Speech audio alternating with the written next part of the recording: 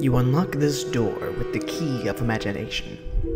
Beyond it is another dimension, a dimension of sound, a dimension of sight, a dimension of mind. You're moving into a land of both shadow and substance, of things and ideas. You've just crossed over into the Twilight Zone.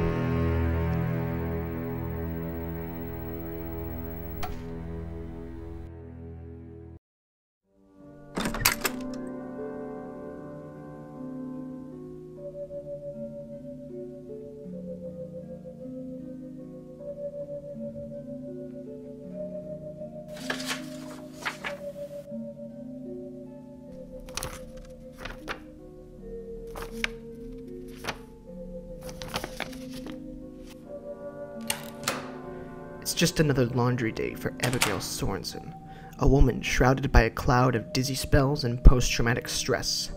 The past remains a constant source of anxiety, and it will be ever more present in the Twilight Zone.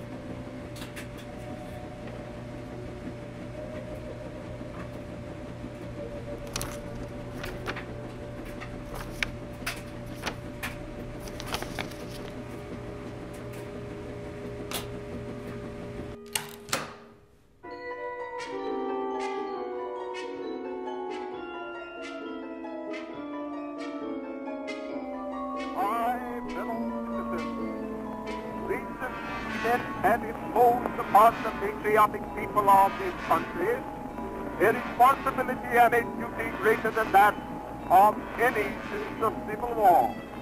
Then it was a struggle to preserve the government of the United States. Now it is a struggle to preserve the financial honor of the government.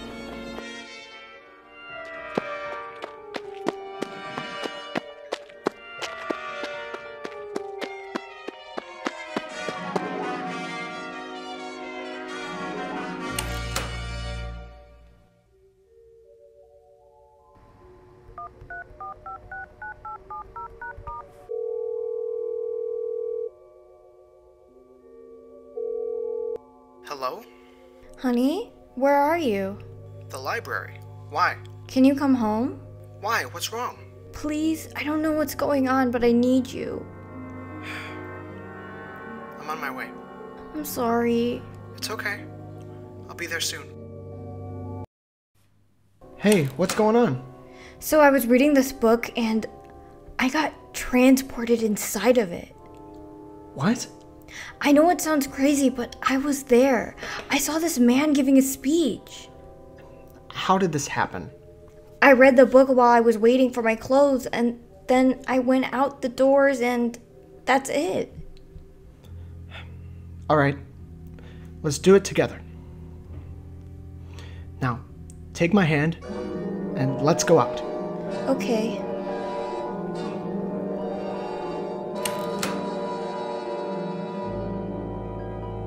I don't understand. It happened before. Honey, let's lay down, okay? I could have sworn. They say to never judge a book by its cover.